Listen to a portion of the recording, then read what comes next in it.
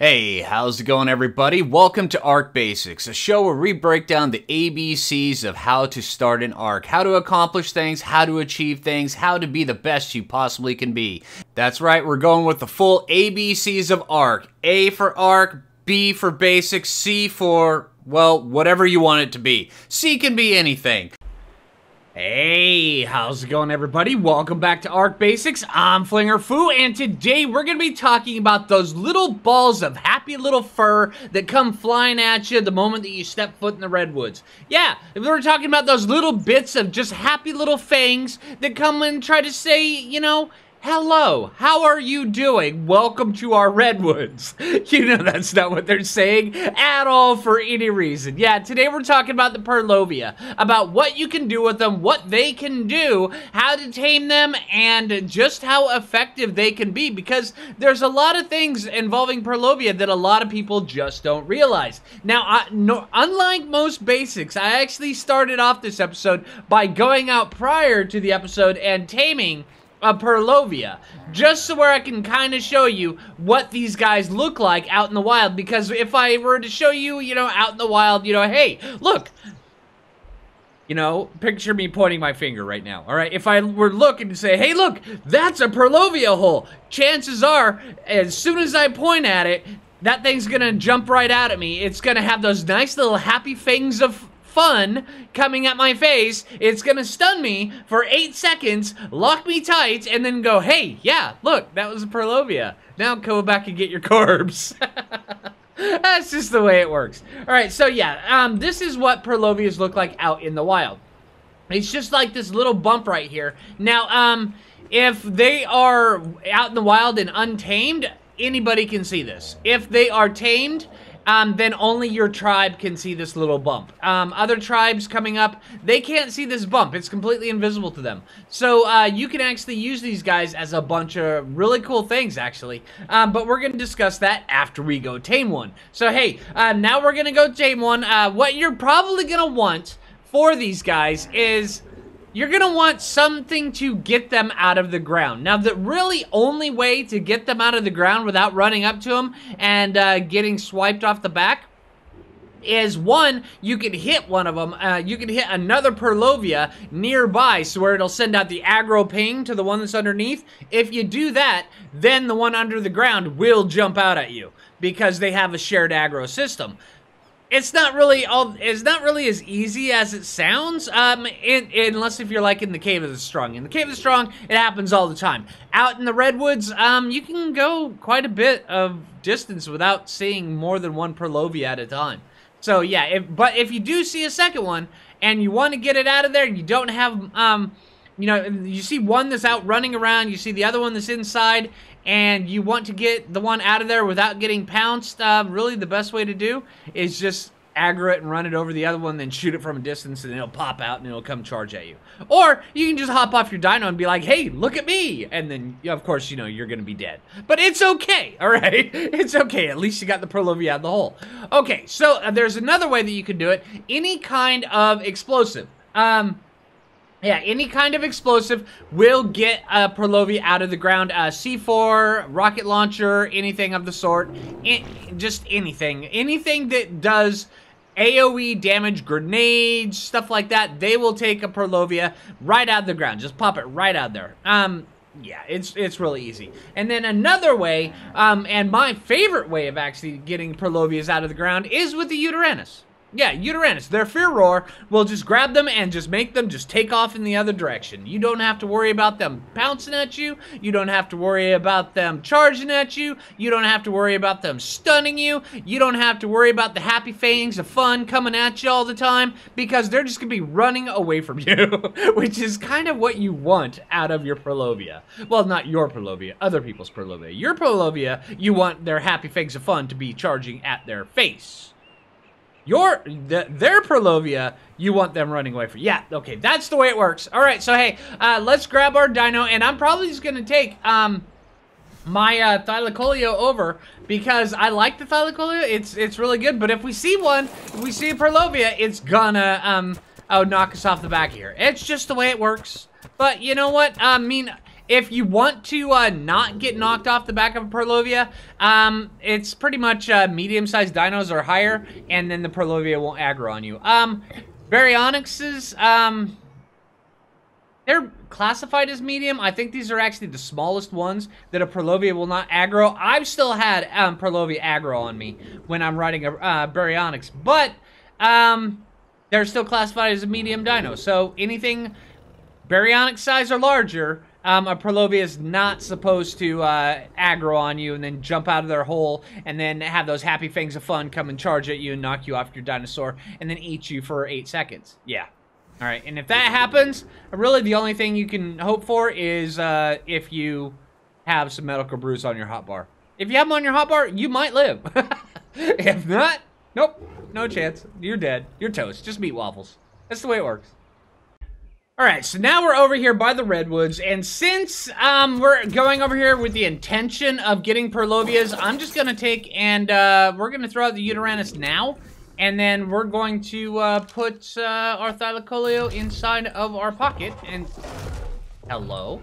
And your tail's in the way, man. All right, yeah, we're just gonna put the Thylacoleo in the pocket because if we were just coming over here, you know, with the intention of farting around and, you know, getting a whole bunch of meat or XP or stuff like that, Thylacoleo is great. But if we're going over here with the sole intention of picking a fight with a Purlovia, not as good.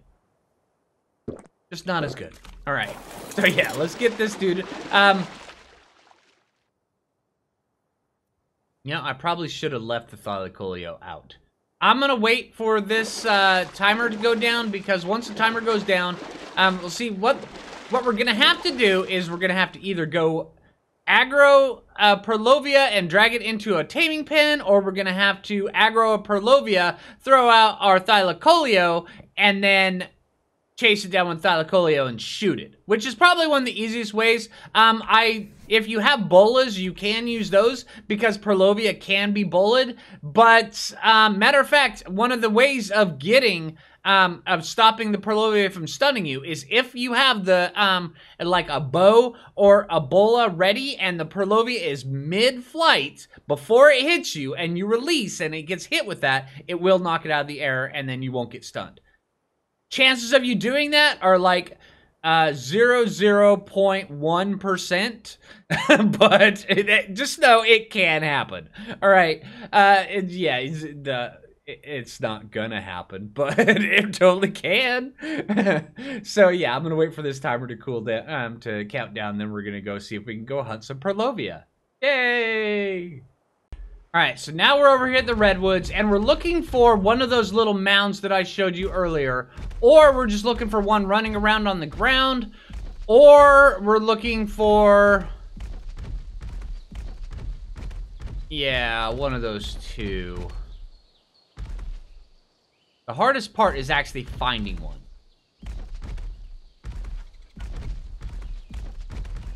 You know what? Suck it, Gallimimus. Alright, now if we can't find one, if there's one buried in here, the easiest way of getting it out of the ground is just run around like this. Suck it, Gallimimus. Alright.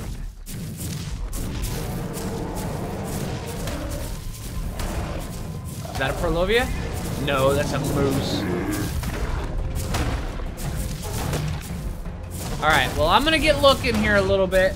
See if we can find one of these things.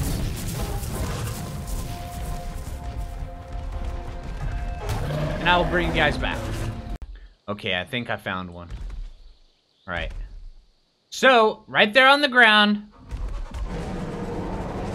And there it goes. Alright, so now that he's popped out of the ground, we can just fear him. Take this, let's see.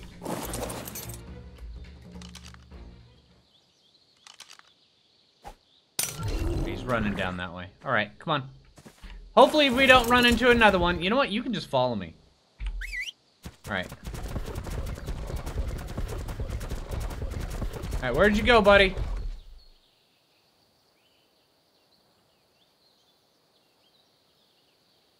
Where did you go? Oh, there you are. I see you. All right, these guys normally don't have a high amount of torpor. But, and I just shot my own dude. But, once you get them out of the ground, they're really not that hard to tame.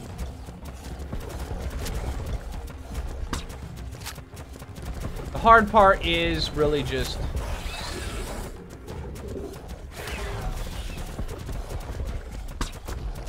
Yeah, there we go. What was that? Was that, seriously? Alright.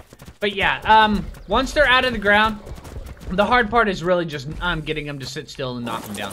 Like I said, if you have bolas, you can just go ahead and use those. They're really not that hard. Alright, you know, and they're not gonna need it. Alright, but you'll notice that even at lower levels, these guys actually do have some pretty decent stats. This one right here is a little bit low on the health factor, but yeah, I mean, the one that I was able to get earlier, I think it was 125, maybe 120 when I went out to get it, and it's got like 2,000 hit points. These guys are really good. If you can go get a really good pack of them, yeah, I mean, I've never been able to experiment with that. I've always wanted to take a pack of Purlovia and then just kind of like set them as minefields around the entire base, or every once in a while you take them out and you get them to hunt down everything, because these guys actually do a lot of damage. I mean, especially compared to some of the other ones that a lot of people really use as pack dinos. Yeah, these ones actually do substantially larger amount of damage than those. It's kind of cool. All right, so hey, we're gonna get this guy tamed up, and I will see you guys in a minute. All right, now back here at base, we've got this Purlovia right here. Let's see, let's pop you out.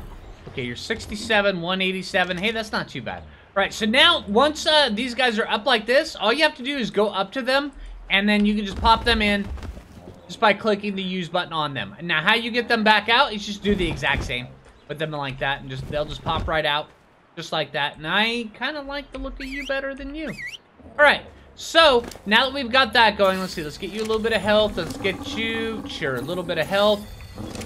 All right, and then now that we've got that, let's get you guys following me, and then we're gonna pop out here because I can show you guys a few different things these guys can do. All right, first off, if you want, you can put these guys as like a minefield around like that. Now, all you do is just go up to it, you put them on either attack my target or aggressive, or even neutral if you want to, and you just have it just go down on the ground just like that. And it'll be chilling out down there. You and your tribe mates will be the only ones that know where it's at, because you guys are going to be the only ones that sees the bump. And yeah, if anything comes up in the area, if it's on attack my target or it's on aggressive, it'll just jump right out. It'll stun it. It'll gank it. And then, yeah, bad things will happen. Then we'll have, you know, the flying things of fun. And then they're working on our side, which is a plus. I mean, it really is. All right, but if you are, say, like, way across or the map, or if you think that death is imminent at some certain time, or you just don't want to carry all certain sets of gear, say, like, if you are gonna be doing cave runs in a certain cave, and then you always want to have, you know, a crossbow and grappling hooks, maybe some scuba gear, stuff like that, but you don't want to carry it around all the time, but you want to have it every time you go into the cave, you can load it up on a Purlovia outside the cave and just have it bury itself just like that. Leave it on passive, and it's gonna be locked in there for pretty much forever. I mean, unless somebody comes by and they start randomly setting off C4 and grenades or Uranus roars right in the area, which seems like a rather odd thing for them to do.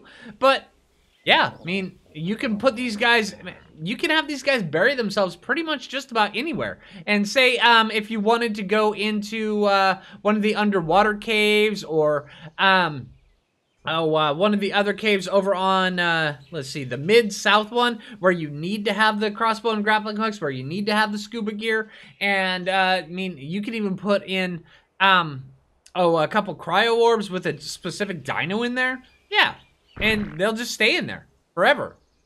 It's kind of cool. As long as you have some meat on the Purlovia. Don't forget to meet your Purlovias. It's a thing that you need to do, all right?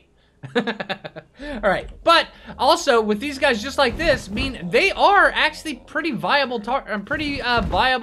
pack beasts just like this. Because here, let's go out here, and let's see just how effective these guys are. And you'll notice I have a 112 movement speed. I have the movement speed I recommend people have to get outrun raptors, and these guys are outrunning me.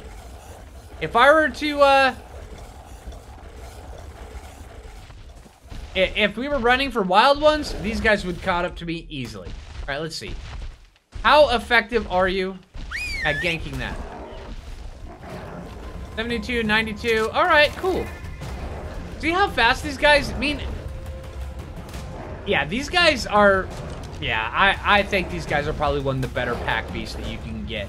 Troodons are good because Troodons have that torpor attack, but yeah, I'm pretty sure these guys are actually wicked good. I mean, look at this.